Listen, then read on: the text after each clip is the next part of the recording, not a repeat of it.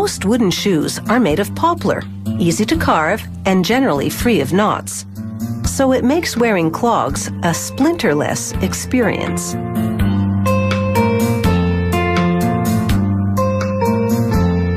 A worker feeds sticks of poplar into a bandsaw, careful to toss any pieces with defects. The blade slices the wood into blocks called blanks.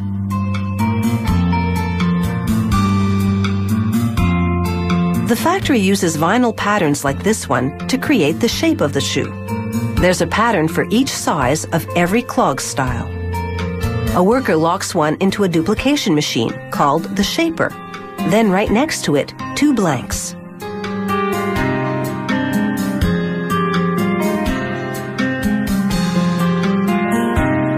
This tracer moves over the shape of the pattern.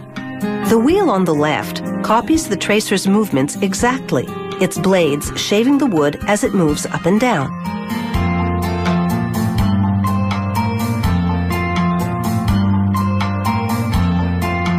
There's only one pattern loaded, yet the machine carves out a pair of shoes.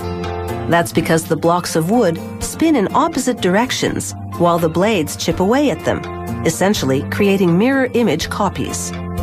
That allows the machine to carve out both a right and left shoe simultaneously.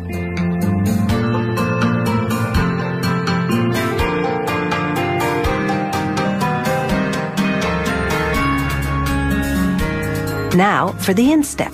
A worker positions the blanks onto what's called a dual-action boring machine. The center rod is called a tasker. Its rolling head follows the curves inside the pattern.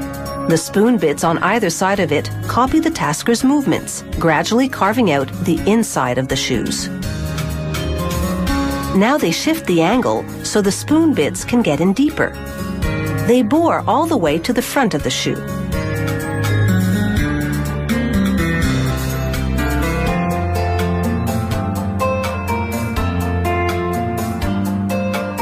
Then workers employ this very high-tech maneuver to remove the wood chips.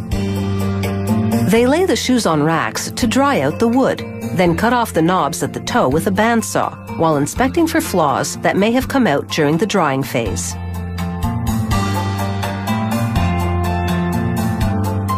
A disc sander grinds down the knob on the heel and refines the shape of the toe.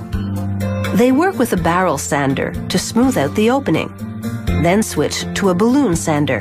The air-filled rubber sack inside flexes to the shape of the shoe as it sands. Now for the final step.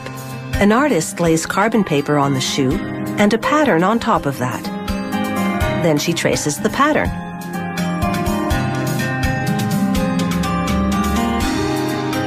The carbon sheet transfers the design to the wood.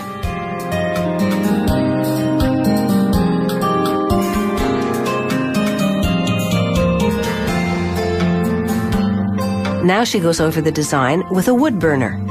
She changes tips and varies the temperature according to the size and depth of the lines and curves she burns. This design commemorates Holland, Michigan that is, in the United States. The artist now uses water-based paints to enhance the scene with color.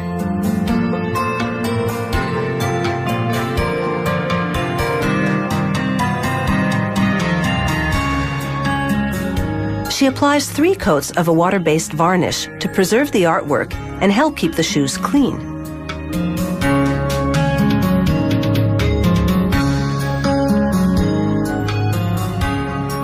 While most clog-wearing farmers opt for a plainer version, true clogaholics prefer a bit more pizzazz. But leave crafting them to the experts, because they leave big shoes to fill.